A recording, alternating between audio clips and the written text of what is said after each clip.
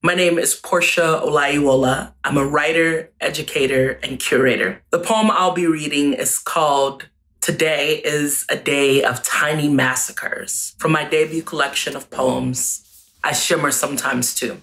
Today is a Day of Tiny Massacres uses Afrofuturism, Afro-horror, Afro-pessimism to look at some of the microaggressions that marginalized identities sometimes experience on a day-to-day basis.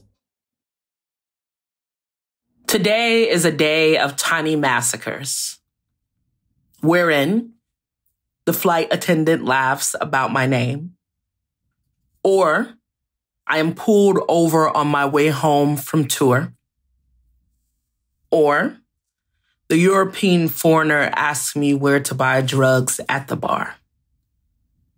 And so, before I leave my home, I remove my skin. I pull the nude zipper from under my chin down to my waist.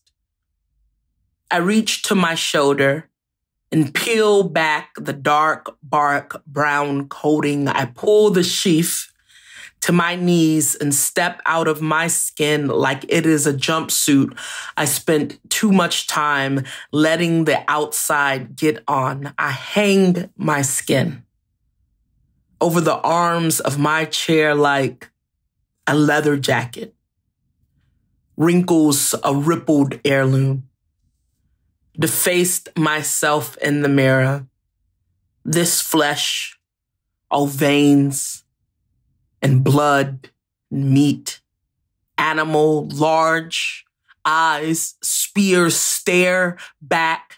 Black, blooming, pink, salmon, budding, bright red lines running all over my body like soldiers.